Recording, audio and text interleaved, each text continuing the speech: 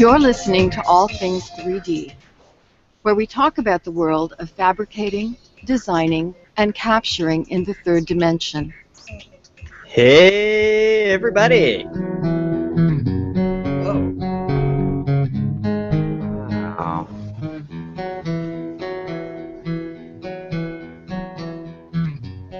Mike, where are you? Are you in Toronto? You got a face not spoiled by beauty. I have some scars from where I've been. You got eyes that can see right through me. You're not afraid of anything they've seen. I was told that I would feel nothing the first time. I don't know how these could feel, but in you I found the right. There is a light you can't always see, and there is a world we can't always be. If there is a dark that we shouldn't. Hey, Mike, are you there? I'm here. Can you hear me? I can hear you now. I couldn't hear you. So, it looks like you're sitting in between a U2 concert. That's what it makes you feel like. Actually, it's more than that. They're transitioning to different people around the world. I can't hear you. You got to turn the music off. There you are. There. How's that? That's better. Okay, so these are people from around the world that are part of this video. And they're obviously continuing to sing the song, and I can't actually hear the song myself. And here's somebody from India. But what's funny is that you can go around and look inside wherever they staged this at and look at all the neat things, and then we transition back to Bono there. Very interesting. Where can you find this demo? Well, this is from a company called VRSE. You know, we've talked about them before. They have a series of video. In fact, they're the ones that were behind the production of the video that was seen, I guess, worldwide. Remember the thing that was brought out by New York Times? They sent out over 1 million Google Cardboards. Well, they're the company behind that. So the question I have, is this going to be the next, what do you want to call it, MTV style? You know, before we had video, which kind of brought music back into the fold. Are we going to see this more in the VR now?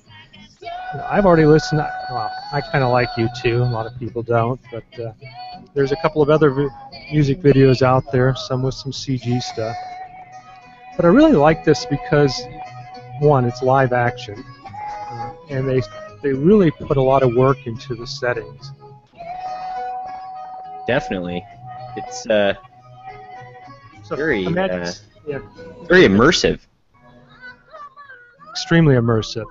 Wow. And as you look around, you know, I'm positioning myself here, but as you look around, you can see a whole lot of different things.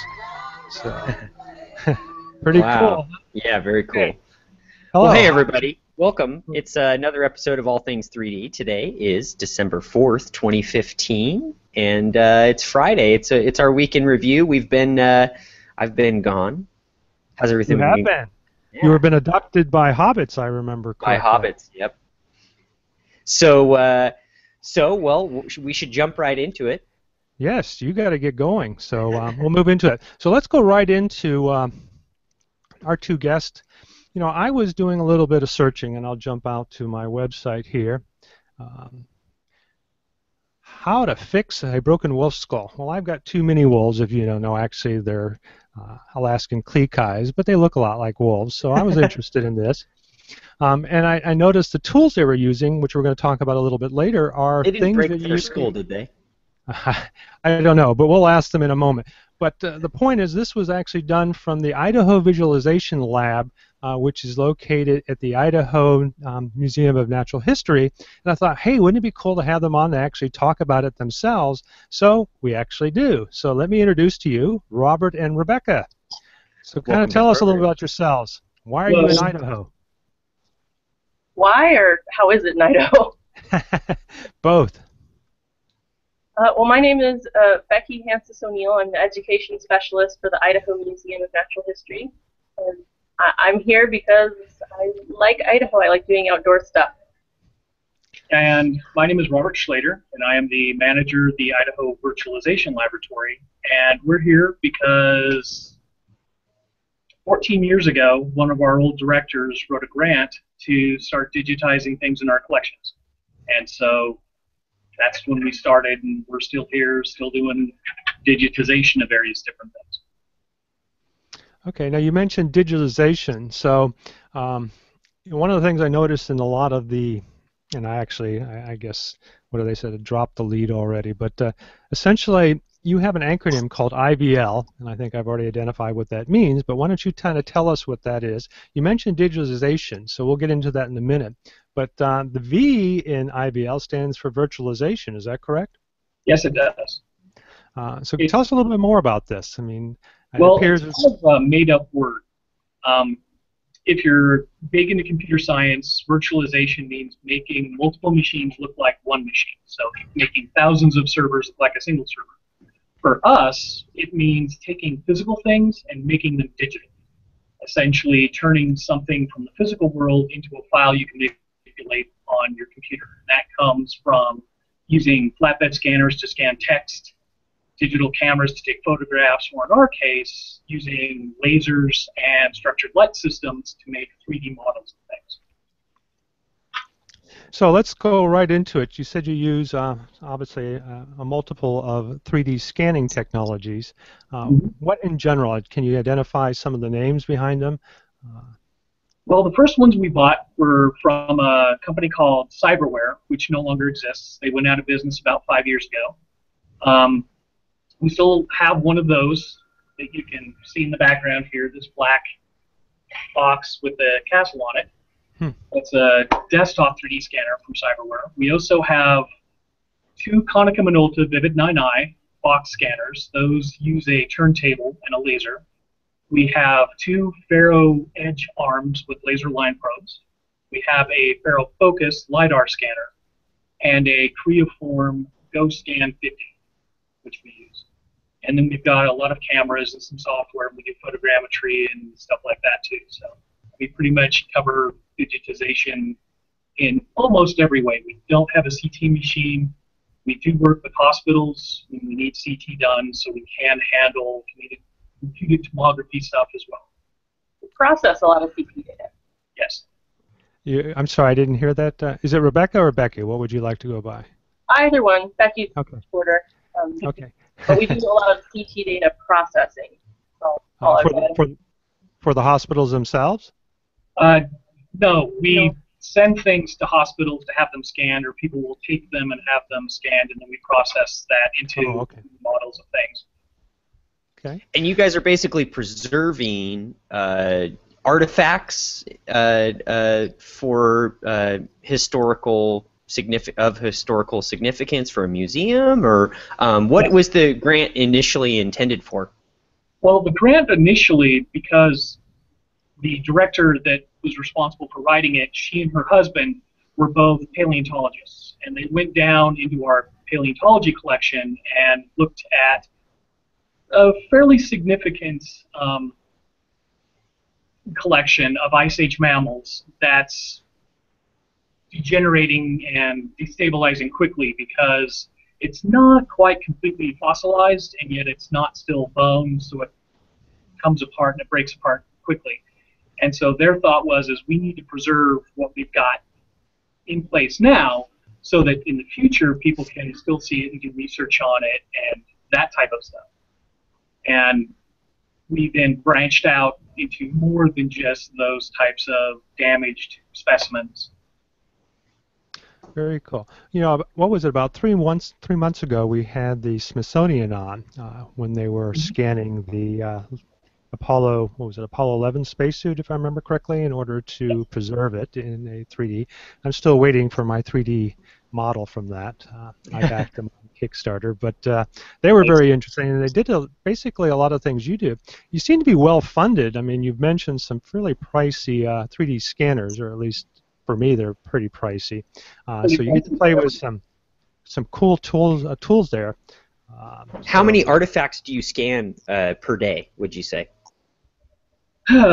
That's an interesting question because it depends on what we're working on. So, for example, the majority of the things that we scan are faunal materials. So we're talking about skeletons of animals.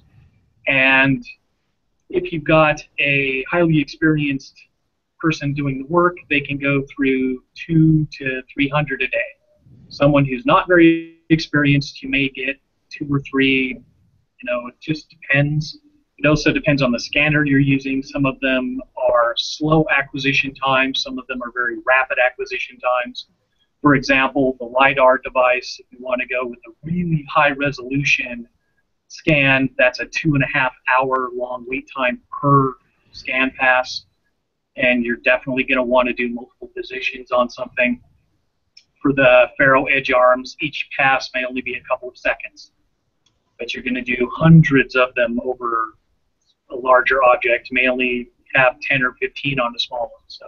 And you obviously are working in the public sector, with grant money, if I understand correctly. But a majority of it, yes. Are you doing work for the private sector as well? Like, do you guys offer private scanning services? Yes, we do. We actually have to charge a different rate between educational and private sector.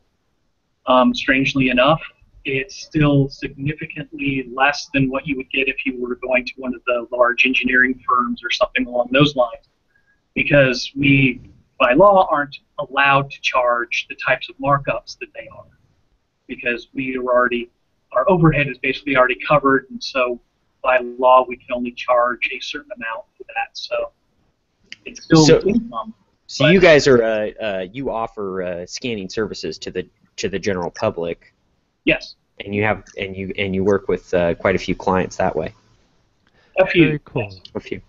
Awesome. So let's kind of lead right into the next item, which we had a little short response back and forth, and that is augmented reality. How do you plan to introduce this? I mean, one thing is to obtain the digital content, which obviously you guys are experts at, but now you're wanting to be able to use augmented reality, I'm assuming within the library itself, the museum itself, so that I'm assuming people can don some type of headset or a viewer of some sort and see something in front of them as though it had actually existed on the floor to begin with. Is that what I'm understanding?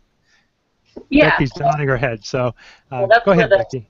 The education aspect comes in. So I started working here 1.5 years ago, and I really wanted to integrate what the virtualization lab was doing with education, but was having kind of a hard time. And very rapidly, AR and VR are becoming more and more accessible by the month almost.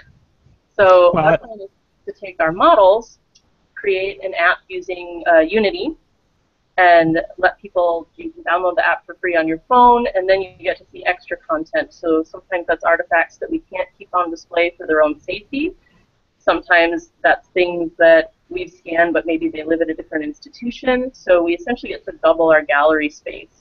And we're also in the process of exploring 360-degree video, and then in that case you would have a little headset. So for example, if you had an exhibit on skiing, why not have a virtual ski run or the history of skiing or something like that? We live in a skiing state.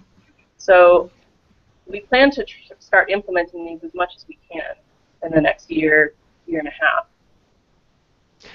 Well, that's pretty exciting, and another reason I was intrigued by it is, as I mentioned in my email, I just started a Kickstarter to develop kind of a kid's version of a VR viewer, more for the IPD of their eyes. And one of my demo video or Unity, what do you want to call it, simulators is actually called Alps, and you do get to ski. I have a product, and one of the things I mentioned called, I call it EAVR, which is Environmental Awareness Virtual Reality, which allows you to use the structure sensor to actually move around in it. Great. So getting back to, I guess there's an acronym called VZAP as well, so I want to talk about that. But before we jump off the augmented reality, now, is this only available in your museum, or will this be available for anybody to download and enjoy, even if they haven't visited your museum? Yep, so there's a few different ways you can do that. So they can download our free app, and as long as they can also download and print our target images from our website, they can look at these things at home. So whatever we choose to make available. So that's it's not hard. People would be able to do that at home. We're also looking at other products like Flipbooks, which is basically a book with an image and maybe a little bit of text, and on each page you'd have an augmented reality model or possibly even video or audio going along with it. And so as long as you've got the book and the app, which of course would come with the book or be free for download, you can then look at whatever you want.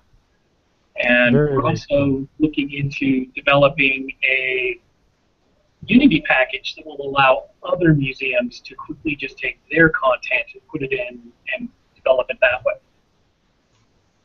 Well, I think that's excellent, and obviously we seem to be traveling on parallel paths there, because that is my goal as well, to provide educational, more in the medical. I have two that I'm coming out with. One is called OR Surgery, which is about done, which allows you to literally walk around in a surgical room, and the other one is an MRI simulator. So yes, well, obviously it's very exciting. So did we talk about VZAP? VZAP? Okay, so let's talk about that, and then I'll let Chris have the last word, and then we'll move on so that Chris can get out of here. So, VZAP. VZAP is an acronym for the Virtual Zooarchaeology of the Arctic, which was a very large multi-part NSF grant that we got close to 8 years ago. That is now done, it's complete, it's finished, so we have to now go back and rebuild the website because we built it in Silverlight, and Microsoft has stopped supporting Silverlight. All of the browsers have stopped supporting it, so we have to figure out how we're going to convert it. Just say no to proprietary. But essentially what it was is we had a guy here at ISU who was a postdoc who was working with one of our archaeologists in the Arctic, and he's a faunal analyst, and he was being severely frustrated by the fact that he didn't have access to a comparative collection for the faunal material that would let him identify what they were finding in the excavation.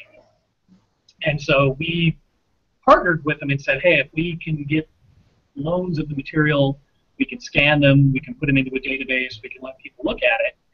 And after a 9-month test period where we got some money from Fuller Programs at NSF to basically do a proof of concept, we then got a multi-million, multi-year grant to go ahead and digitize as many species as we could from the Arctic for fish, mammals, and birds.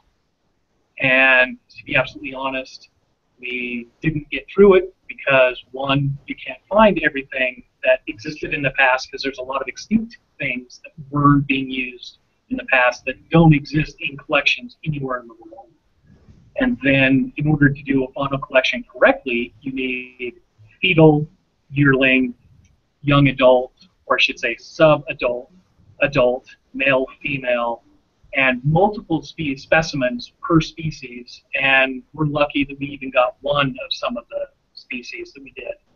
We have some that are complete, some that are incomplete, and it's all available right now online for free, and anyone in the world can look at it. And we actually have at least 6 institutions that are using it as part of their faunal analysis training programs across the world, which is really nice for us. We just have to figure out how to make the Silverlight stuff not Silverlight. Which, yeah. Well, I'd have some questions, but I'll let Chris have the last one, and then we'll move on. But from my standpoint, thank you both for coming on. I really appreciate it.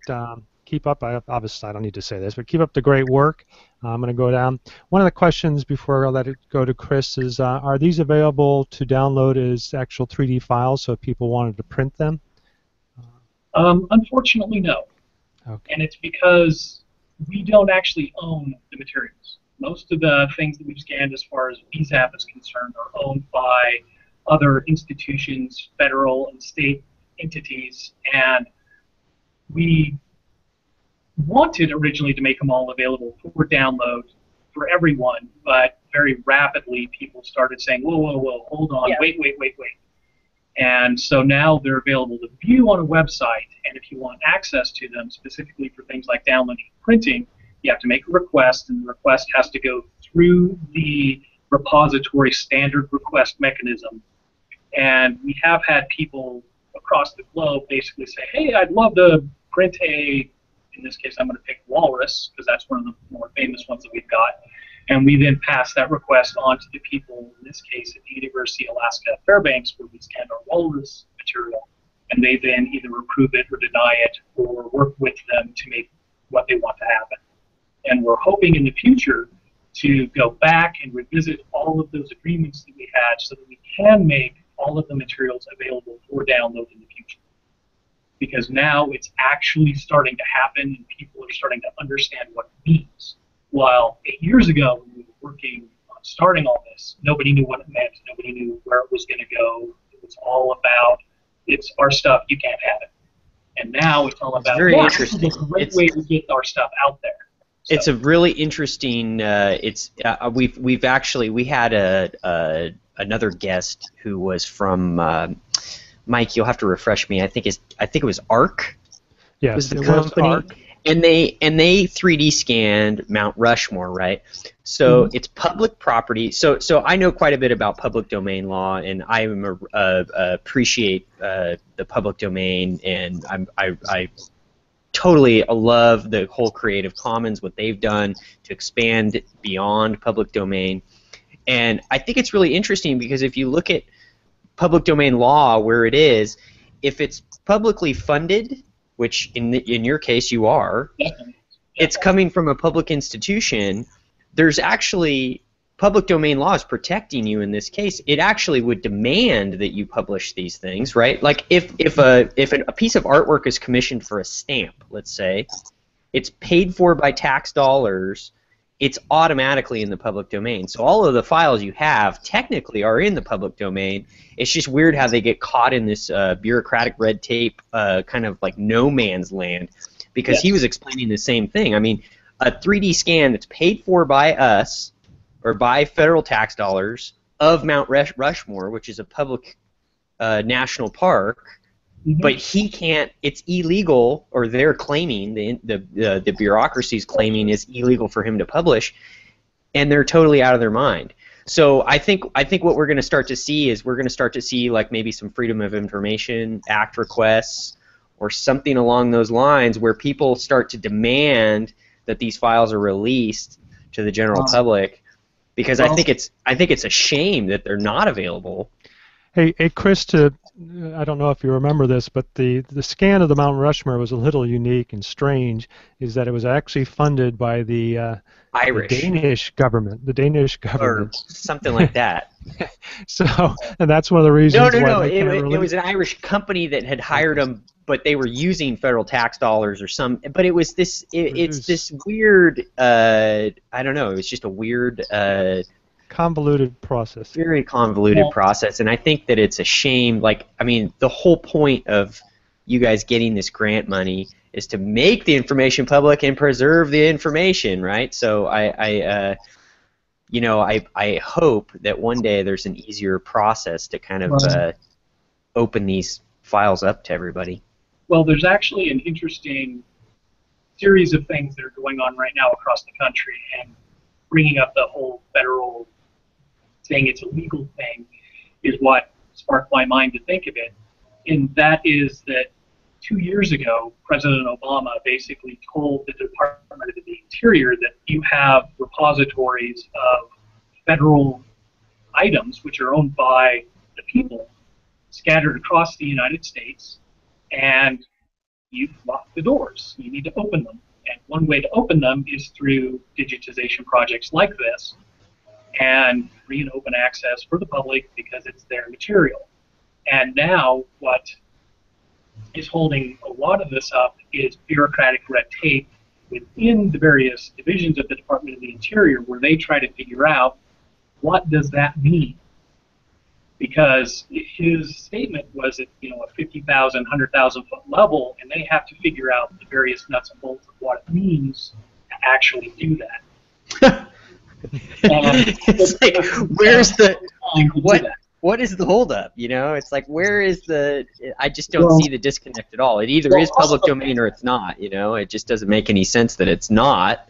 We've already established time and time again it is. Right? Huh?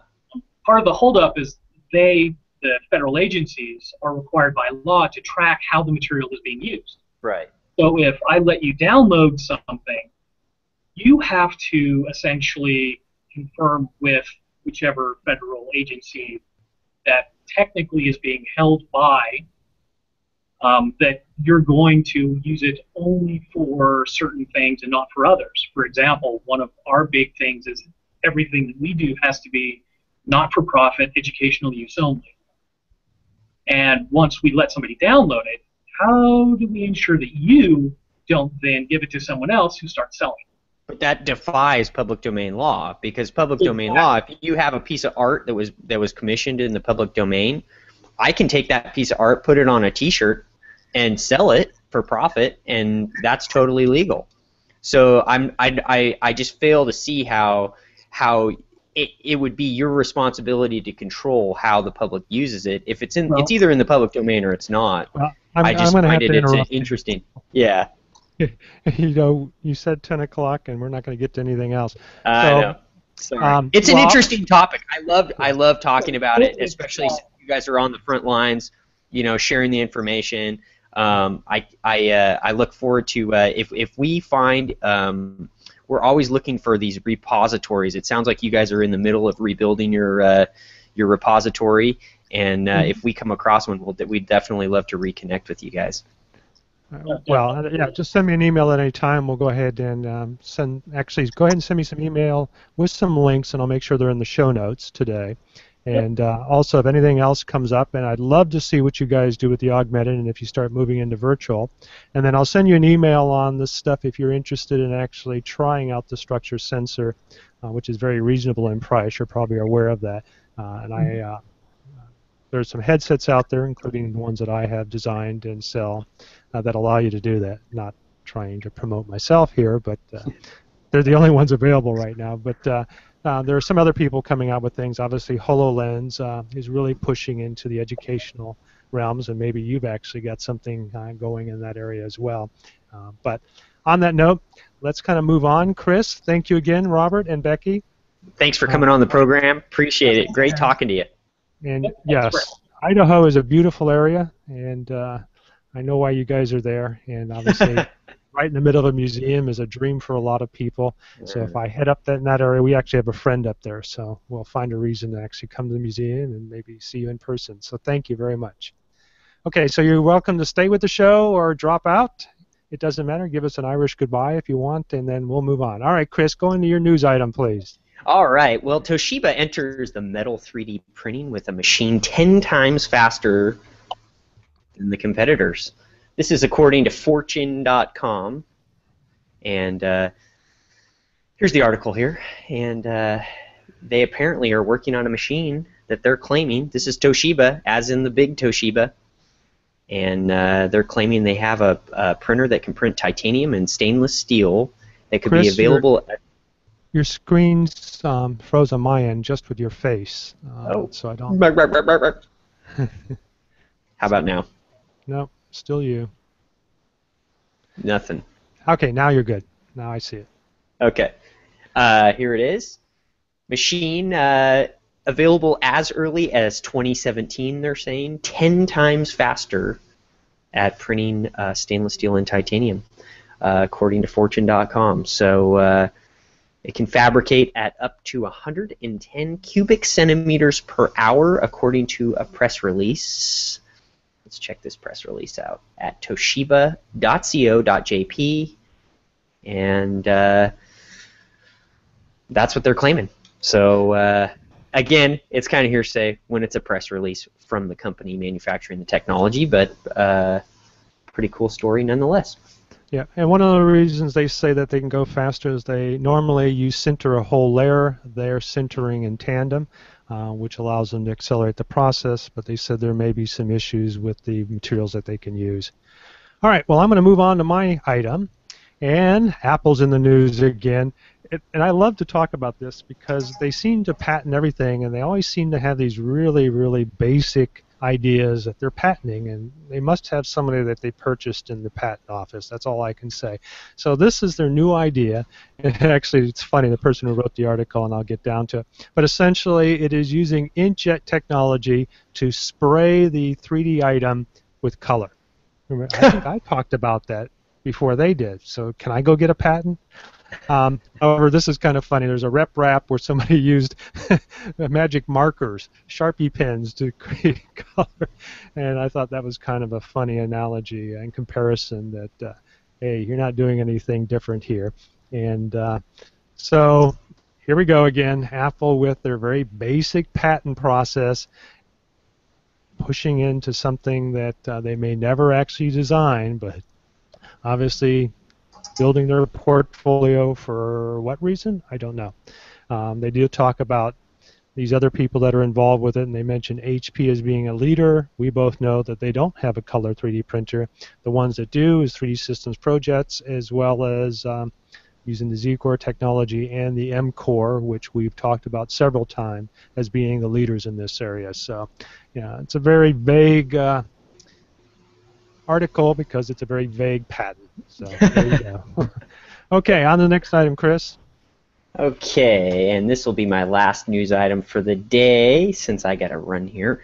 Well, I'll tell you what. Why don't you do this and go right into your Print Whisper, and then I'll just carry the rest of the show after that. You got it. Okay, so Jay Leno, apparently, this is according to one of our favorite websites here, is 3deers.org. Yeah. And yeah, Jay Leno takes the Local Motors 3D printed car for a spin on national TV. I looked for a video of this to try to find a video, but I don't think it's aired yet, so they just have screenshots. But there's the Stratty Jay Leno running around in Local Motors' little 3D printed car. It's a pretty cool car. Local Motors also makes some really awesome high-end kind of rally cars. They have that Rally Raid car. Have you seen that thing? Awesome. But here's Jay Leno apparently trying to break the fender with a hammer, and they built that car in 24 hours, 3D printed it. Yeah, so we've covered the car. Yeah, go ahead. Did they actually print it in his shop? Yeah, they have a printer. They have an actual printer, big printer that can print, and it prints like a huge contour.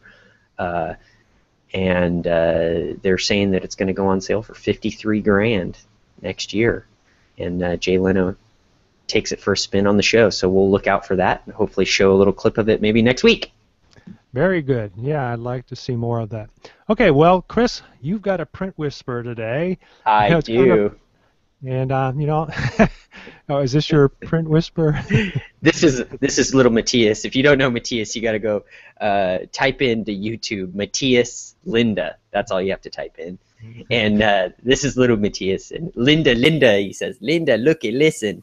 And the reason why I bring Matthias up is because my Print Whisperer tip of the day is lynda.com. One of my favorite places is lynda.com. I hang out there constantly. They've just got, they've really expanded their catalog of learning tools, learning videos. They've got a really awesome app for the iPad, iPhone. So if I'm at the gym, I'll keep my headphones on, and you know, usually you're either tuning out in your tunes or your podcast or whatever. But Lynda is another thing. You can, if you're jamming on the treadmill or you're jamming on your elliptical machine or whatever, and might as well be learning too. So they've got some great SolidWorks courses that you can kind of piecemeal little parts off if you want. Everything's got subtitles.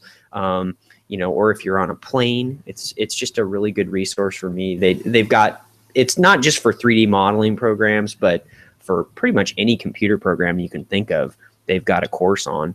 And then they've also got a great business resources like learning about management and business development, and it's just a really good resource. It's a paid for resource. We're not sponsored by lynda.com. I wish we were.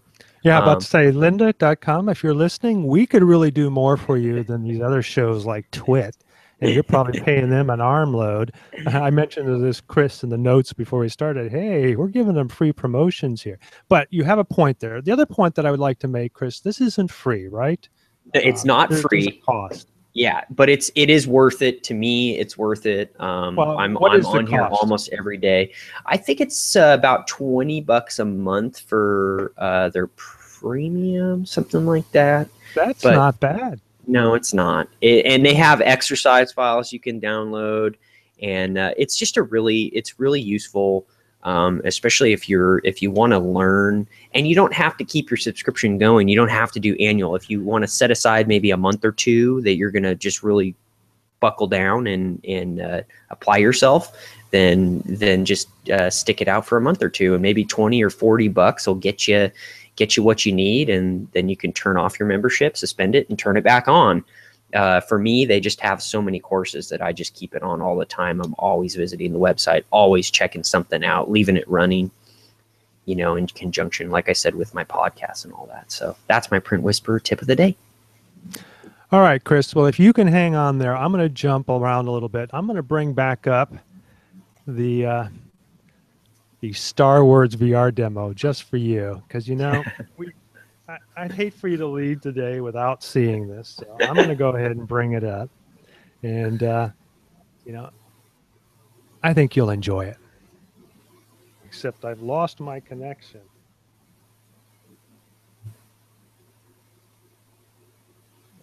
AirPlay. All right, we should be back. So Disney teamed up with Verizon to create this little cool thing. And what you can do is, where's the video at?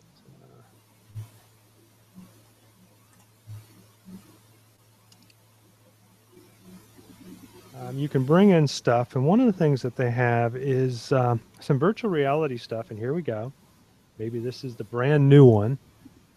Can you see it behind me? Yeah. So let's see what this is. Oh, this is the augmented. I don't know if you saw that there for a second. Okay,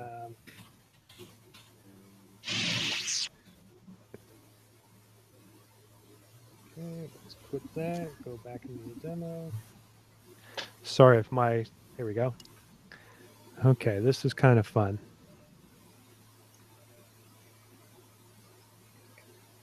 All right, tells you to check your safety. Okay, and the new ones are out. So you got to go, but I guess I'll enjoy it by myself. All right, here we go. Everybody out there?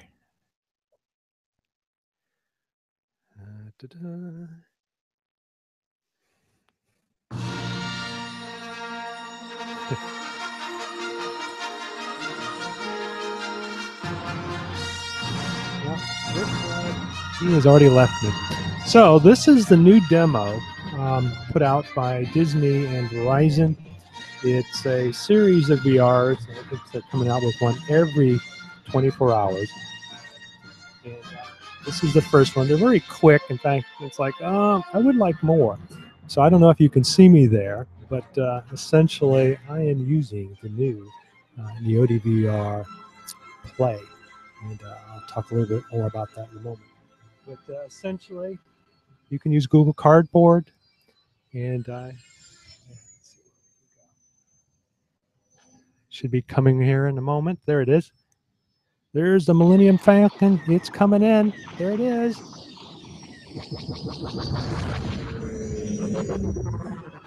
And the little Bebop is going to come down and visit.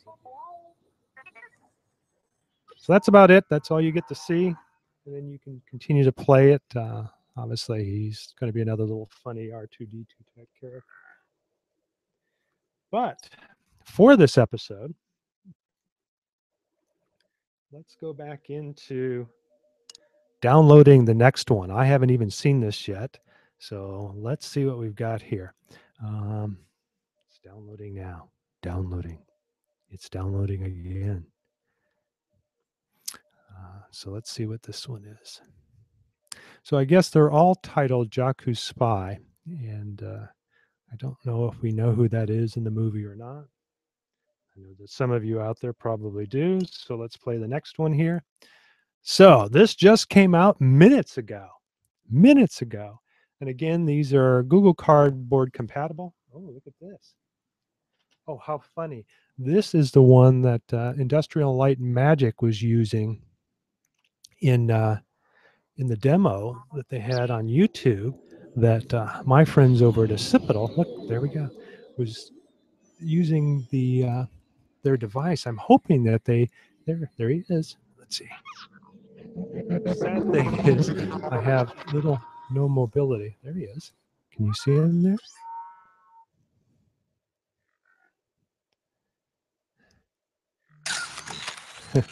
So that wasn't much, but I'll have to look at it later. So pretty cool. Obviously, little snippets from the Industrial Light Magic Labs. We talked about them before, and obviously this is their works here. I am hoping that they will release their, as I call it, the Environmental Awareness Virtual Reality that allows you to literally walk around within these areas. Wouldn't it be kind of cool to be actually on a set? So pretty neat. I guess it went ahead and replayed again. So one more scene for you to enjoy. And I'll just terminate that. And I'll get right into, I'll come back to that, into my next news item. So a little break there with some Star Wars news. And that is into the Washington University of St. Louis has figured a way to use the Xbox gaming technology, as we know it, as the Kinect, and this was the original Kinect, to scan a person before they're getting an X-ray to determine their density, their size, so it would determine how much of a dosage they require. And obviously very low tech, but using some proprietary software, and I'm assuming it's the interface to provide them the information that gets fed back into the X-ray system. That is what they're using. It was a grant. They're taking that grant and now going to be using the Connect 2. My only questions are the Connect 1 and the Connect 2 use two different technologies. So I'm wondering how well it will adapt with the Connect 2. I do know that from people who had mentioned it to me that the ability to capture motion is better, but the density of the mesh files leaves something to be desired. And so obviously we'll see, but pretty cool. And again, more technology that has been available a little while that's inexpensive, finding more and more uses. And so that's really, really neat. So we'll go on to my next item. We're going to try and jump back. Let's see if I can, I don't know if I'll be able to bring it up. Let's see. Yeah, good, it'll show up. This is the program that caught my attention from the article from the Idaho Natural Museum. And this is a program called SculptGL. It is something that you can use in your Chrome browser or anything that is WebGL compatible. But I think this is a Chrome app. But essentially, it has the look and feel of a program called, if I remember correctly, Sculptress, the same people that make ZBrush. And what you can do is, like Sculptress, you can organically deform objects, as you can see here, by modifying your brush. You can increase or decrease the resolution. I haven't played with it a lot, but I guess the real cool thing is that this thing is available in a browser. And I'm going to see if I can expand this. Yeah, good. So you can use this in your Chrome browser. And it seems to be fairly fluid, which I think is pretty cool. So let's see. I'm going to increase the resolution or the radius of my brush. There we go. And I'm using my right mouse button to control the rotation. You press your middle mouse button and you can scroll or pan the object, and then the scroll wheel allows you to zoom in and out. So it's very common with a lot of 3D applications. You can increase the density. I'm going to make it a smaller brush. Okay, and I'm assuming, let's see if this works. Yep. Oh, it just, okay, so if you hold the control key down, you get color. Let's see what happens if I hit the Alt key. Okay, so if you hit the Alt key, it creates a negative impression. So no keys, positive, Alt key, negative, and then Control key provides painting. And then let's see what the Shift key does. Oh, looks like a blurring effect, or a smoothing effect. So actually, I think I really like, I'm going to play with this more, but make a little snowman. Well, obviously, I'm not going to take any more time. Yeah, you can play with it yourself. But it looks like a neat little program. It comes out of the Google Labs and allows you to do organic modeling. And then I guess you can save it, yep, as a PLY or an STL or an OBJ. So very, very cool. Or in its native format. All right, so back on to the next news item. And what do we have here?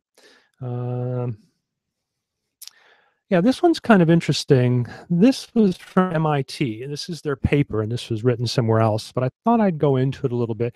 But essentially, they're talking about using something like the Kinect or structured sensor, but structure light scanning processes, but increasing the resolution of the structured light by using polarization. So I've kind of gone through there.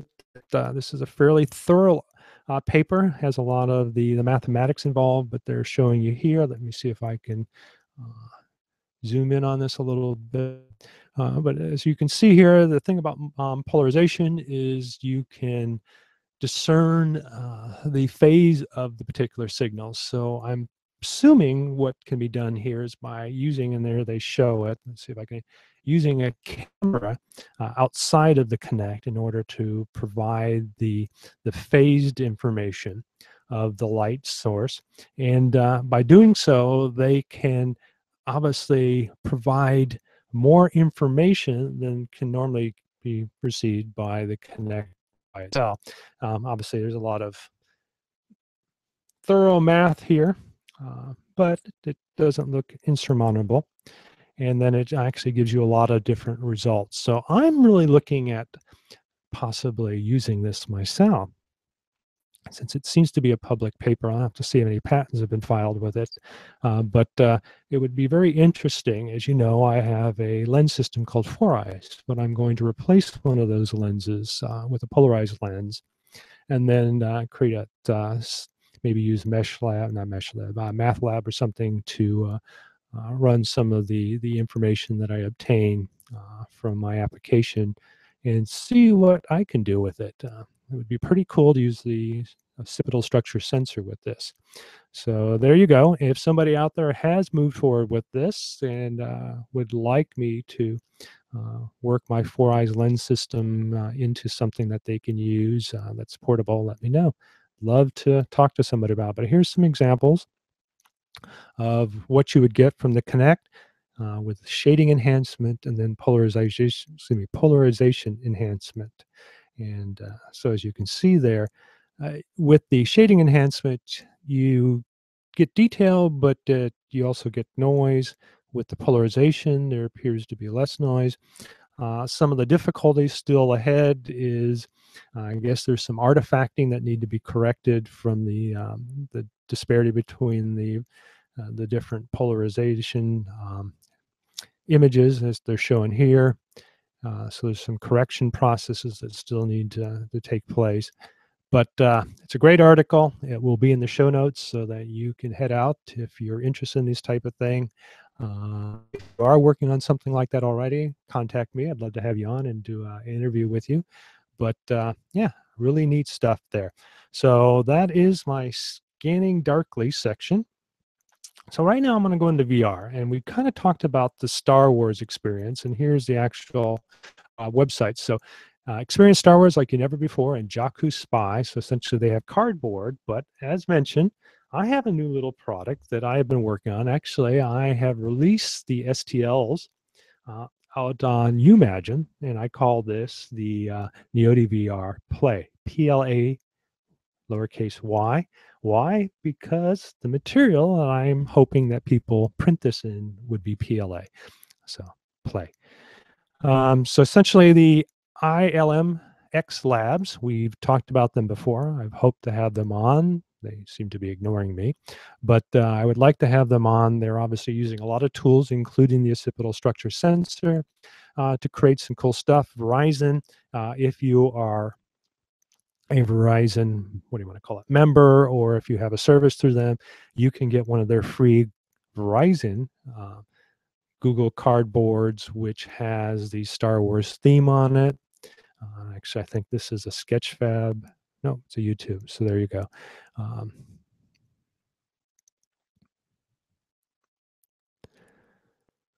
So you know, as you know, Google Cardboard has become very prolific because one, it's inexpensive, a couple of lenses and some cardboard.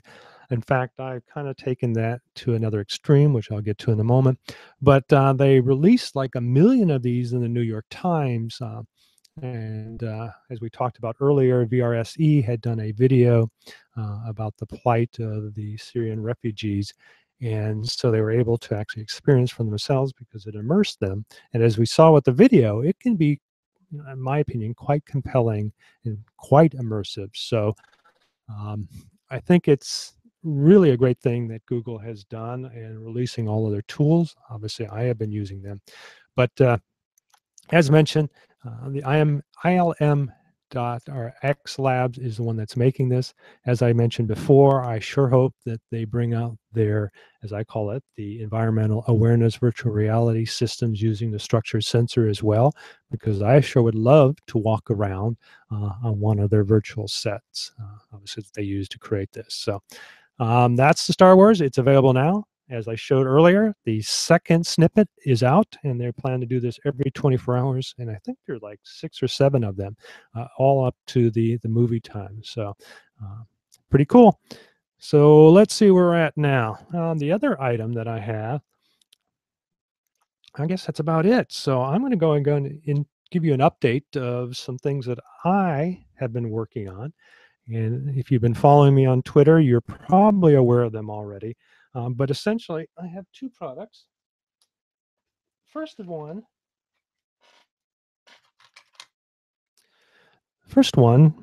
was I wanted to create something free because, as you know, or you may not know, I started a Kickstarter, and it'll be in the show notes. But essentially, this is an unfinished version, and I've shown it on the show before. This is the Neoti VR Junior. This is the unfinished white version, which I kind of like. But essentially, it is a shell case that fits over an iPod Touch 6G.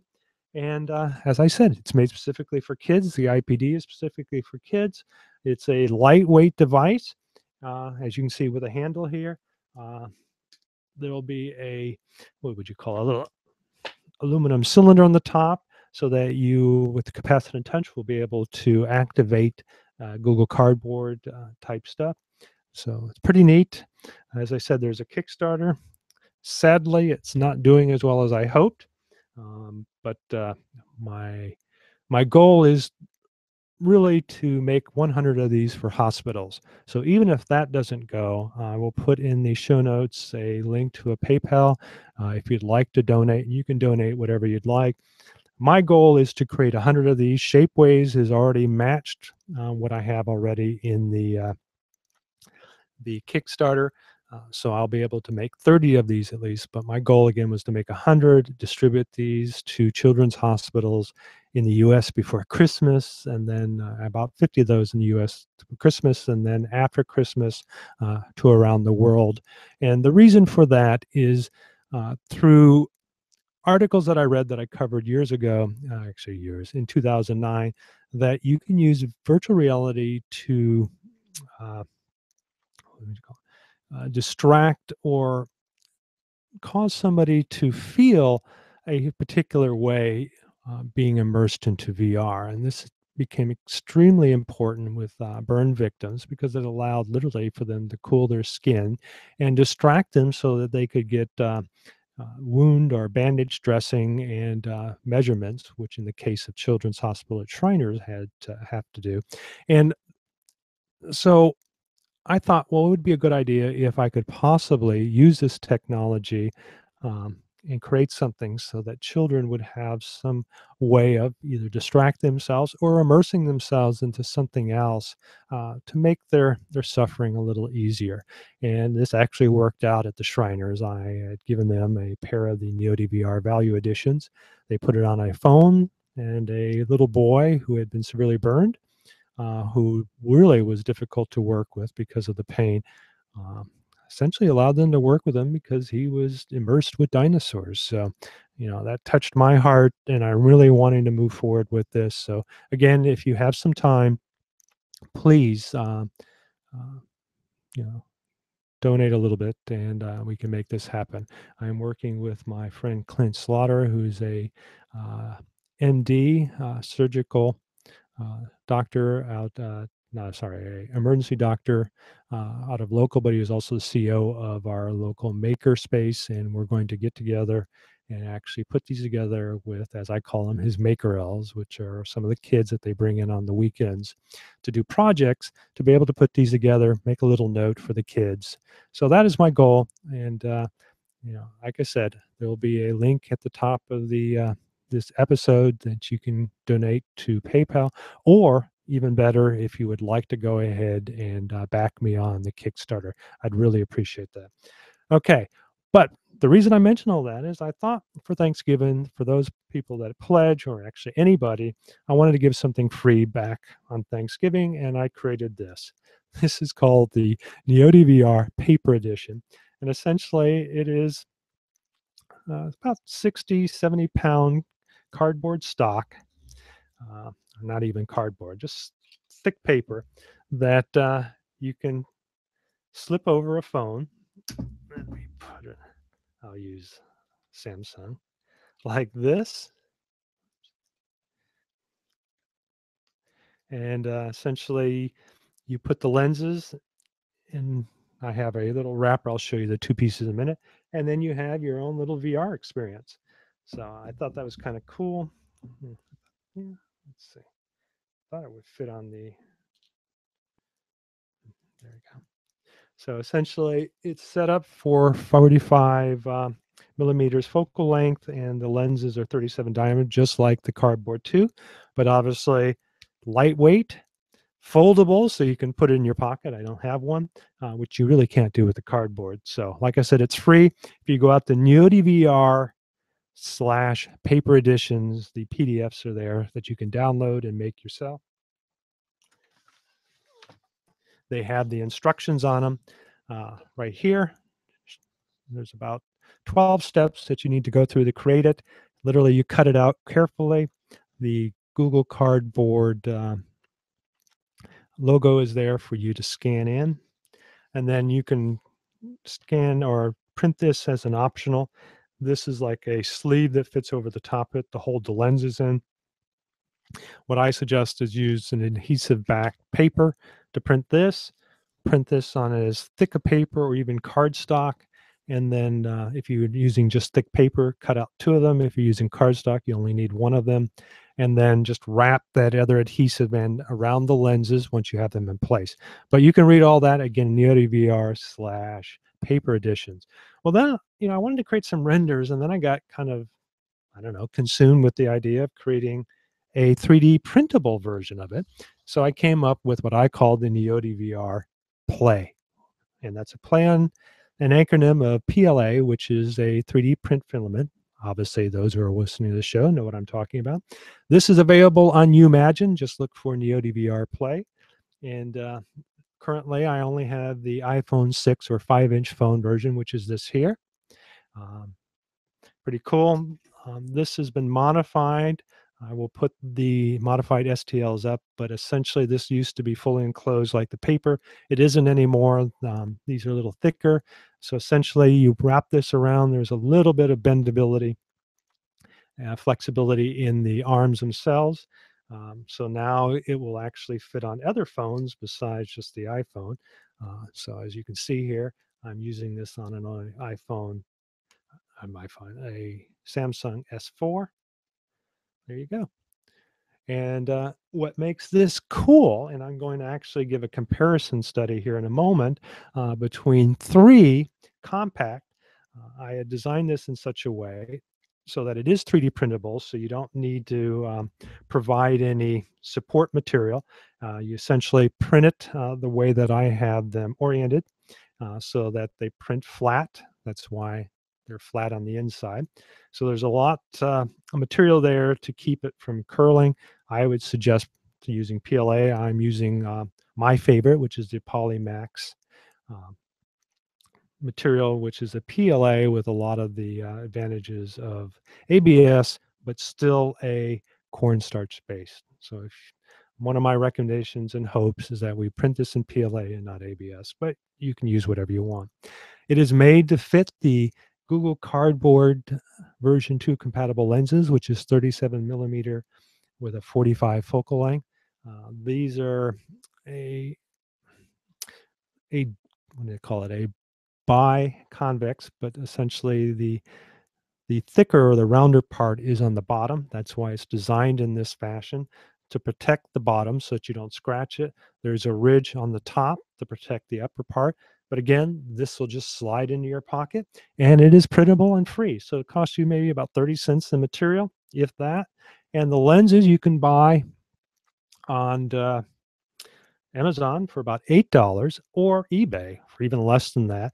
And I will be actually offering a little package of the lenses. I don't remember the exact price, but they will be glass lenses. And I have found glass is really the direction you want to go. Less chromatic aberrations around the edges. And in my opinion, it gives a sharper image, even at the proper distance from the screen. So that's my idea. Go ahead and try that yourself. And yeah, pretty cool. This is for the iPhone 6 or 5-inch screens. I do have a version that'll be up soon for the iPhone 6s Plus or 5.5 screens. I have tried this both on the iPhone 6s, which I have right here.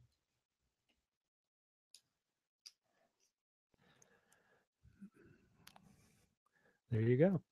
And essentially, I really like this. The larger lenses really give you a better, what would you call it, more immersive feeling, especially with the larger screens.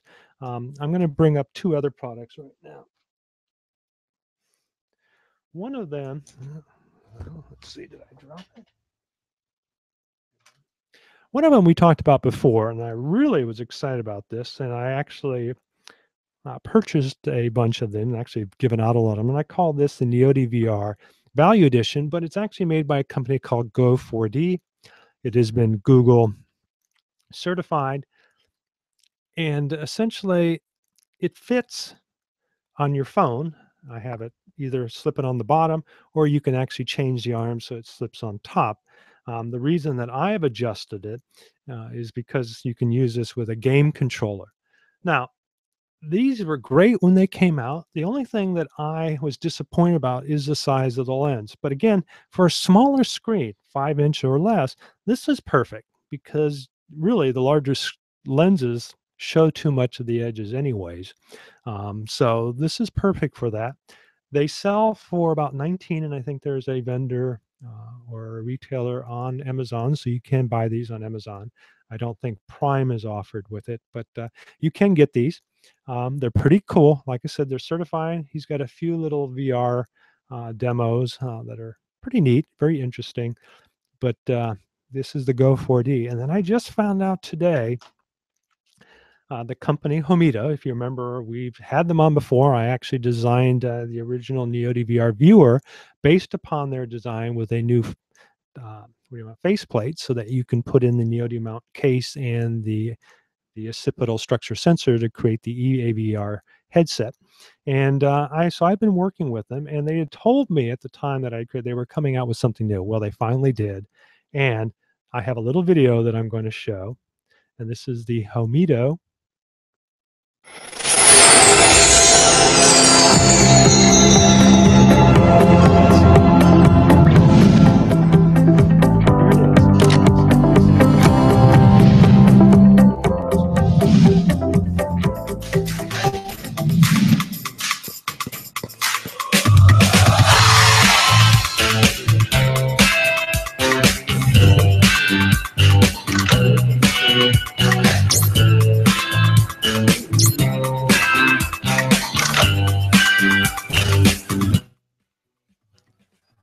probably couldn't hear me, so I'll go back over it. So obviously it's a very unique design. It fits over the center of your device, and then pretty much giving you hands-free ability to work on either side, as they're showing there, and they're demonstrating some type of augmented reality type game called VR Cow Abduction, which I guess I should try. But this will be available, and this is the headset we've talked about several times. Very, very nice headset. Again, though, it's made for smaller phones, a 6-inch, and I have to say that that would be the case for the HOMiDO Mini, which I now have in my hands. They've given me a production prototype here. This will be available 12/12. They didn't tell me a price, but I'm assuming it will be about the same or less than the Go 4D. It is cool. You can flip this in, flip it back out. But as mentioned, it uses the same diameter lens as that on the Go 4D, so it is smaller, so we can actually do a comparison between the two. So above me is a Go 4D, and below is the HOMiDO Mini. They, as you can see, lens sizes are the same. It's a little smaller. They use two different techniques, and I'll show how it works. I'll put this on the Samsung S4. It literally fits in the middle, and it uses a plastic spring type feedback system that clings to the screen pretty well. Was very impressed. Keeps it aligned. The concern, though, is depending on the size or the width of the screen will depend upon if the lenses themselves are centered. But it looks like this again was geared for a 5-inch or less type phone, which means the iPhone 6, or in this case the S4 or the S5 or the S6. And it's actually pretty good, pretty sharp. Again, it's what they call an acrylic type lens. And I, again, would consider a glass lens to be a little sharper. But if they keep this below $20, I'm assuming that it might be something like $15. I think this would be a great little stocking stuffer. It is obviously literally something you can pop into your pocket. I don't know if it will come with a little protective bag or something. I do notice there is no ridge around the lens itself, so it could be easy to scratch them. I do like the fact that the insides of the lenses are protected. Pretty neat. Hats off to you, HOMiDO. I think this is pretty cool. But again, as mentioned, for a larger screen like the iPhone 6s, it, as you can see here, doesn't quite cover the full width of the screen. So the edges are more prominent in this. So just let you know that if you've got a larger phone, not that I'm going to tout my own system, but you might want to look into 3D printing. I'm going to see if I can find a source to get the cost down. Shapeways now, I can't get this less than $30. So I think all parts was like 24. If I can find somebody to print this, or actually create a mold for it so we can get it injected, molded, we could probably get it down in the same price range as the others. This is using a larger lens. It works excellent. In fact, it's one of my better viewers now for phones. I have a version that I'm coming out with that will support the structure sensor. That'll be out soon. If you're part of the occipital structure or sensor development team, you may have seen my post last night. Rest of it will be released this week, so that'll be kind of cool. You'll be able to actually use the EAVR with my system. Not saying you can't with the Go 4D. You can, especially with my Neodi mount case. Not with the MTV system, though. So obviously, variations and variety is good. They're all less than $20, so or even free if you are actually not free, but if you buy the lenses and you have a 3D printer, close to free. So lots of choices there, and so that's about it for the VR. And a little plug for myself. Let's see what's coming up in the events here. I don't think there is. Again, things quiet down around the holidays. But let's see what we've got. Oh, yeah. So it appears that they have not moved into 2016 yet. So Inside 3D Printing Shanghai, December 8th through 10th, next week. And obviously this weekend, Inside 3D Printing in Mumbai, which we did talk about last week. So that's about it. Well, again, thank you for listening in. We have one viewer. Hi there, one viewer. Please shout out if you don't know our address here. It's info@allthings3d.net. You can also comment on our YouTube, and you can also donate. As I said, I have a PayPal set up for donations. I will make one specifically for the NeoDVR, as I call it, NeoDVR Junior. There'll be both a basic and extreme version. Again, for this will be hospitals. But there's also a donation, and I don't know if I have, I want to say Pantheon? Can't remember the name of it now. But and I haven't set up an account, but if you like the show, give whatever you can, even 50 cents, 25 cents, maybe even a penny, whatever it is. If you like the show, you like what I cover, I'd appreciate it. But you know what? I almost forgot probably the most important thing. Geez. I mentioned I was going to get back to you about the scanners, comparing the ITSE's iPad Air 2 using the structure sensor and the the HP Spectre, and actually it's X2, not X1, RealSense R200. As you can see in the images there is a noticeable difference. And I also have my Sketchfab up, and I will bring up the sketch model, as you can see there. First of all, the color tone is off. Her shirt was actually purple. Again, this is my wife. For whatever reason, there seems to be a little bit more distortion in the face, but other than that, they look very similar mesh-wise. But there seems to be more noise, chromatic noise, and it appears to be a little darker.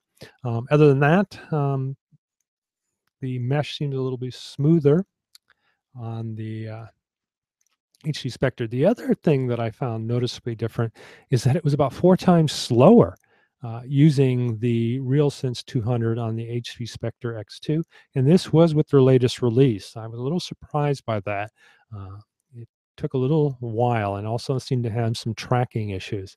Obviously, either I am pretty used to using the ITSE's 3D on the iPad Air 2, but I found that much more fluid, much easier to obtain. As far as the time to send up in the cloud, they're about equal, and getting your results back. But I'm going to jump to my screen now. So here is the model of the HP Spectre X2. Sorry, it's not the X1, it's the X2. So as you can see, I'll zoom in. There's quite a bit more noise. If you notice, the mesh itself seems smoother. So let's see if we can actually let's go to a wireframe. Let's go to pink. So from what I was told, it's about 50,000 faces for both of them, but it seems a little smoother with the R200. But that may also be that I was a little further back. I found that it was more intuitive with the iPad as far as adjusting the bounding box. I didn't do it correctly, or there wasn't the same kind of function, and I didn't know if I was in the right range. It was a little more difficult. One cool feature, and I don't know if this is in the iPad yet, is as I moved away from the object started to turn red. So they shaded the actual RGB so that it would give you an indication if you were moving too close or too far from the object, which I find extremely important, especially since the camera seems to be critical, or I'm talking about the RGB camera in this perspective, on the focus of the object that you're scanning. So let's see, I'm doing all this with shadeless. Turn that off again. But again, if you have a choice and you need a Windows tablet, you can't go wrong because it's built into it. But I actually would prefer the iPad Air 2. They told me that the iPad Mini, and I have not verified it, 4 will now have that ability. So if you need something light and compact and using the structure sensor, I would highly recommend that. They have not indicated that they're going to be doing iPhone support yet, even though it is supported by Occipital, it's not available. And here's the iPad Air 2 for comparison. So as it's moving, so I still give the iPad Air 2 or iPad Mini 4 the thumbs up right now. Notice already there's less noise, the resolution's better, and for obvious reasons, you're going from 1080p to almost 3,000, 4,000 by 3,000. So you're literally almost doubling, quadrupling the amount of resolution in the RGB information. Mesh-wise, seem to have more aberrations, but let's go ahead and turn on the wireframe. But again, underneath, the wireframe looks almost the same. And this is something that they finally came back to me and said that they have, if enough people, so if you're out there and you use this, if enough people out there, they can go ahead and, where am I going with this? Go ahead and write to them, let them know. They may do a survey for the people who actually own it if they want more polygons. I vote yes for that. I think 50,000 is limiting, especially if you're wanting to print these. If you remember, I have actually talked about this before, and I can again show the difference very quickly. This is something that I created using the ITSE software. This is something that I created using my software. By capturing more faces, polygons, you're able to get more surface detail. I don't know if you can see here the nose definition. Let's bring it up closer. Well, it's not focused, but just you can take my word for it. I have some images out there already. Plus, if you go through my Sketchfab, you can see it yourself. I went from 1 million surface or faces versus only 50,000. So you actually get some eye detail as well as lips detail that's not available in the ITSEs. So hopefully they'll make that improvement. Okay, well, that's about it. This is Mike Balzer. Chris had to cut out early, but it was great to have him back on. And I appreciate all of those who are out there listening. And enjoy your weekend, and we'll see you next week. Bye.